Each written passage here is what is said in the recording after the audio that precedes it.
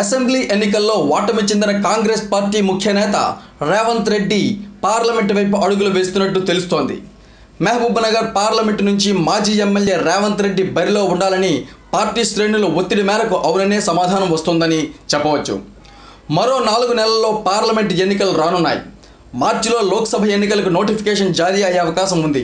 Assembly ఎన్నికల్లో ఓడిపోయిన రేవంత్ రెడ్డి అటువైపు దృష్టి సారించే అవకాశం లేకపోలేదని రాజకీయ విశ్లేషకులు భావిస్తున్నారు. లోక్సభకు ఎక్కడి నుంచి పోటీ చేస్తారనేదే ఆసక్తికరంగా మారనుంది. కొడంగల్ నియోజకవర్గం నుంచి 2 పర్యాయాలు ఎమ్మెల్యేగా గెలుపొంది లోక్సభకు ఎక్కడి నుంచి పోటీ చేస్తారనేదే ఆసక్తికరంగా మారనుంది.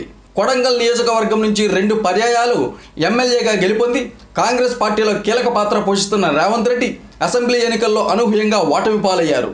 రేవంత్ రెడ్డి రాజకీయ ప్రయాణంపై సర్వత్రా చర్చ మొదలైంది. రేవంత్ రెడ్డి ఆసక్తి కనబరిస్తే ఆయనకు టికెట్ ఇచ్చే అవకాశం ఉంటుందని పార్టీ వర్గాలు చెబుతున్నాయి. రేవంత్ రెడ్డి మాత్రం పార్లమెంటు వైపు ఆసక్తి కనబరిచే అవకాశం ఉంటుందని పలువురు వాదిస్తున్నారు.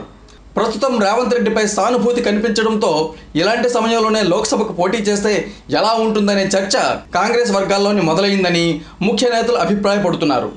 లోక్సభ ఎన్నికల్లో పోటీ చేయాలని రేవంత్ రెడ్డిపై ఒత్తిడి తీసుకొస్తున్నట్లు సమాచారం.